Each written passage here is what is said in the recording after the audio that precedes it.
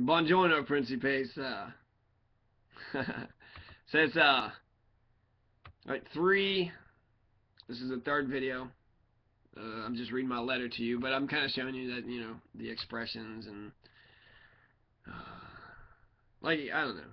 I like the Facebook thing that we're doing. Okay, I do. I like where we're at now.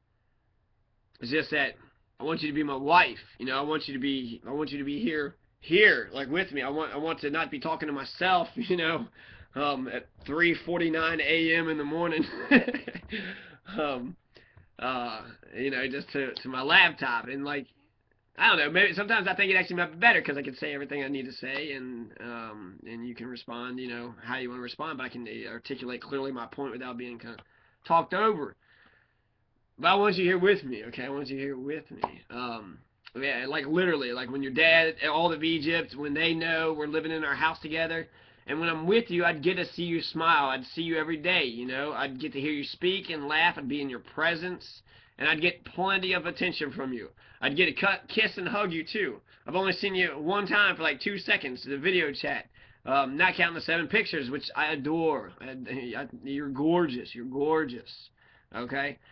You're beautiful. I like using the word beautiful because I like your whole person. I like your knowledge and I like your I think you don't say you're wise, but I think I don't know, you have a philosophy that works for you. And I learn from it and we have a lot of similar things. Happy fighter. I mean, the struggle, there's so many things. So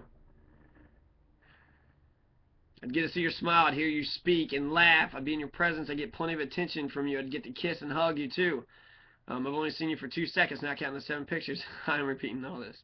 So, I like what we are now, but I won't feel complete, like totally complete, until we're living together. That's the goal. That's the dream. That's what I want to do. I'm all golly, Trump's Kentucky. It's all about you.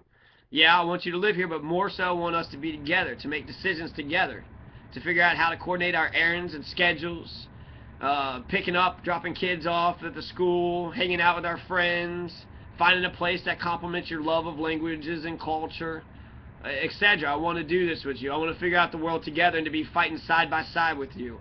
And we'll get into arguments. I think we'll get into arguments and we'll work through them. I mean, that's what you do, right? You work through them.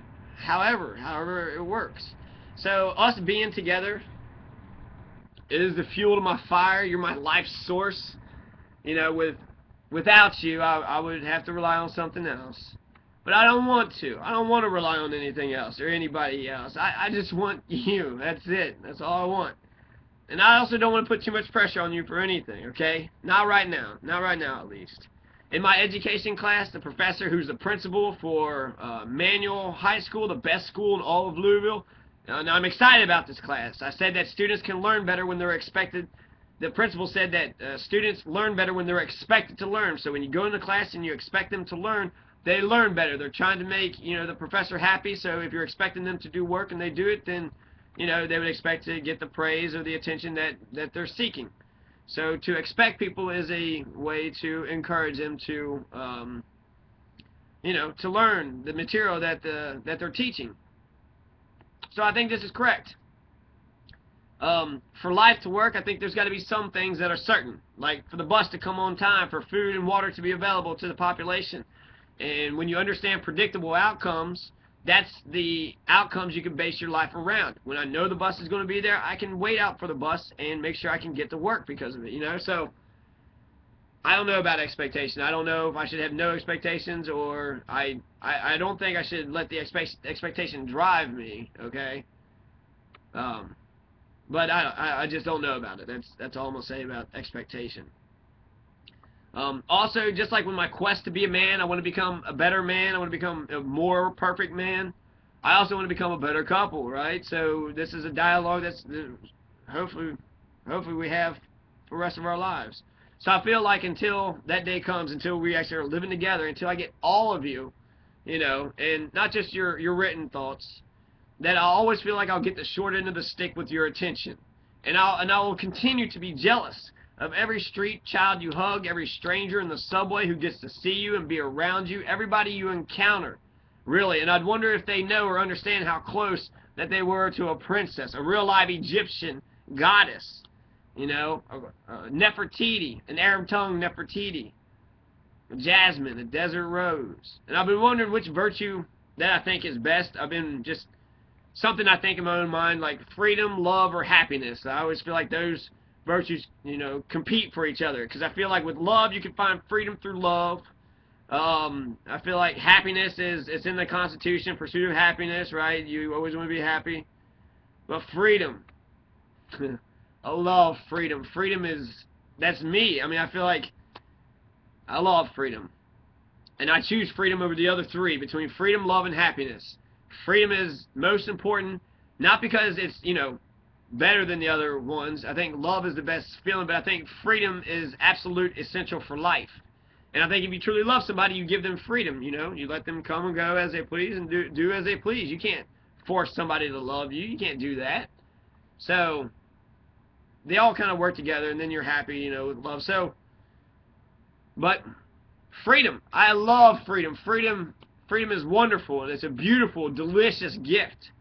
Without freedom, one cannot exist authentically, okay? All human beings desire freedom. It's one of the few things that we all know about all human beings. So true happiness and true love can't happen without freedom.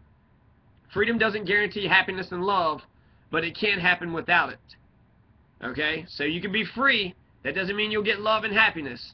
But without freedom, you don't feel you know, you're not authentically human. And if you're not authentically human, you can't have real love. You can't have real happiness. So true love and true happiness can't happen without freedom. Freedom doesn't guarantee it. It can't happen without. So this is all Paulo Freire's Pedagogy of the Oppressed, which I agree with, and I think is awesome. And it's like an epiphany. It opened up my eyes. Absolutely, just blew me away. A quote that I like about Paulo Freire. Well, actually, I got the quote later on. But Paulo Freire, he says that only from the oppressed can the oppressor and the oppressed be free. So the power is in the oppressed to free both the oppressor and the oppressed. The oppressor and the oppressed are locked in this hierarchy which both fear of leaving. So the oppressor and the oppressed don't want to get out of this relationship that's hierarchical. For the oppressed, there's a fear of freedom.